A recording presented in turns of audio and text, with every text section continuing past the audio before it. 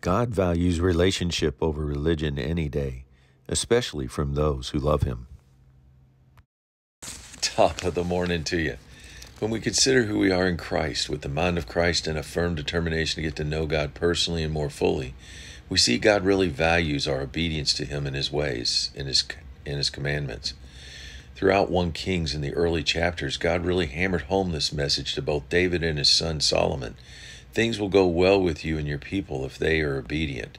1 Kings 2:3, obey the Lord, walk in His ways, keep the statutes, commandments, principles, and testimonies, so you may do wisely and prosper in all that you do, and wherever you turn. And then He told David in verse 4, if your sons walk before me in truth with all their heart, mind, soul, then you will always have a man on the throne of Israel. David spent 40 years in the throne as king. Verse 12, Solomon, his son, took over after David's death.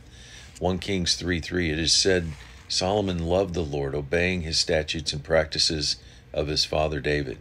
Verse 9, Solomon asked God for an understanding mind and hearing heart to judge God's people in Israel, to discern between good and bad. This got God's attention, for it says in verse 10, this pleased the Lord. And because our God rewards those who diligently seek Him, Hebrews 11:6, 1 Kings 3:11, because Solomon, you didn't ask for long life, riches, or request that I defeat your enemies. Verse 12, I have done what you asked.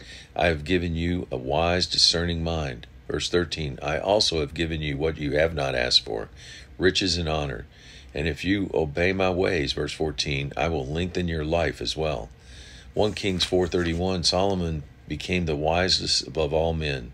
Verse 32, he ended up writing 3,000 proverbs and over 1,000 songs. Plus 1 Kings 5:4, Solomon speaking, the Lord my God has given me rest from my enemies on every side. These overwhelming acts of kindness motivated Solomon to build the house of the Lord in verse 5. I purpose to build a house to the name of the Lord my God, just like the Lord told David He would do. 1 Kings 8, this was to be a place for God's presence to reside. Verse 11, the glory of the Lord appeared as a cloud and filled the temple. It was here Solomon pleaded with the Lord to hear the prayers of His people, having compassion on them, pity and mercy. After all, verse 51, these are your people who you rescued out of Egypt. Words of encouragement. Our God has been faithful throughout the ages to desire a close relation or fellowship with those who love and obey His commandments. As we draw near to Him, He draws near to us. James 4:8. Ephesians 3:20. After all, He is able, willing to do exceedingly abundantly all that we ask or think. This is who He is. Jesus is King. Have a great day.